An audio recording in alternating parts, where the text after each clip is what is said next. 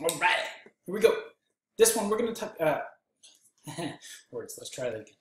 Last one, we talked about solving exponential equations, so uh, natural step forward, we'll be talking about solving logarithmic equations.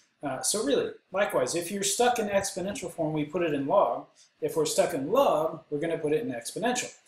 So with these, I'm kind of stuck in log form. I don't have anything on the outside multiplying. I don't have plus or minus anything. So what I'm going to do is I'm just going to put it in exponential form. So 5 to the 17 equals x. That's a really big number. My guess is my calculator won't even do it, probably. So 5 to the 17th, look at that, it did, but it's times 10 to the 11th, so it's a huge number. So I would just leave it like that, x equals 5 to the 17th. That's it.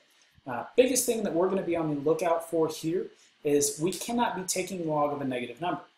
The reason why that is, if you think about your log function, whether it's increasing or decreasing, we had a vertical asymptote at x equals 0. So we cannot have negative solutions.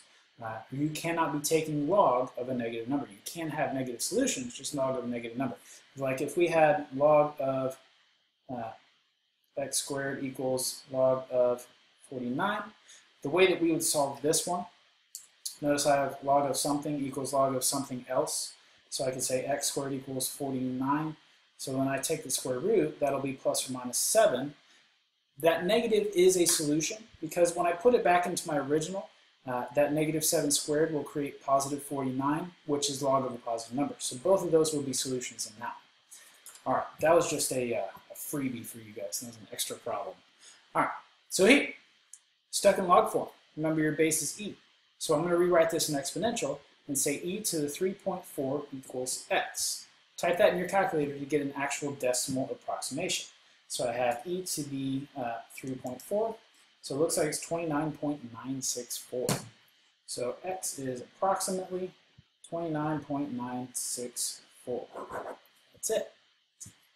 With the next one, I don't have it in pure log form yet. See how I have that 4 on the outside multiplying this? So what I can do is I can divide both sides by 4 to get ln of x equals, let's see, 3.7, 1.85, I believe. I'm going to check my calculator because it's the summer and I don't trust myself, but I should because it is 1.85. So again, the base is e. I'm stuck in log form, so I'm going to say that this is e to the 1.85 equals x. I can't do that in my head though, so I'm going to do 1.85.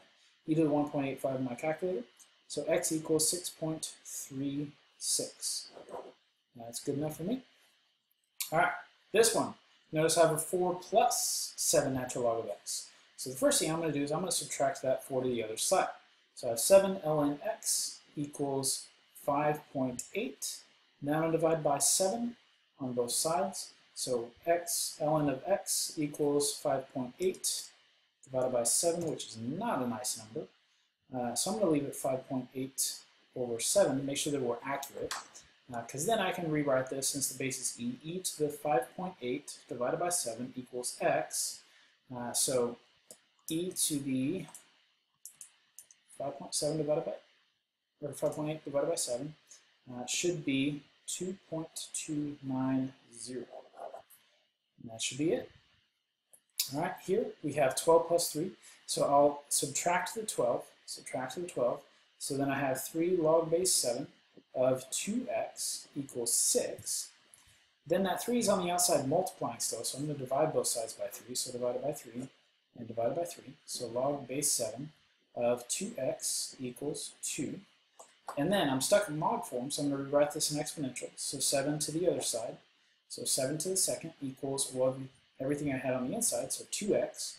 7 squared is 49 equals 2x.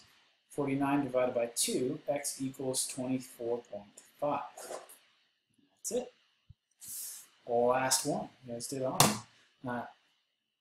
Stuck in log form, yeah, we got a bunch of junk in there, but you cannot subtract, you cannot divide anything that's inside the log.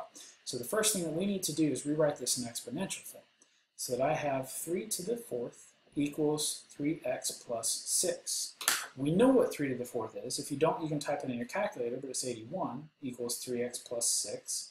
Then subtract the 6, so minus 6 would give me 75 equals 3x. Divide by 3, so x equals 25.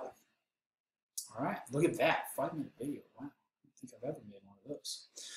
All right, that's really it. That's all I got for you guys. If you're stuck in log form, put it in exponential. Vice versa, if you're stuck in exponential, put it in logs. For logs, check that you don't have any negative logs in your originals. All right, let me know. I'm here for you guys. I'll talk to y'all soon.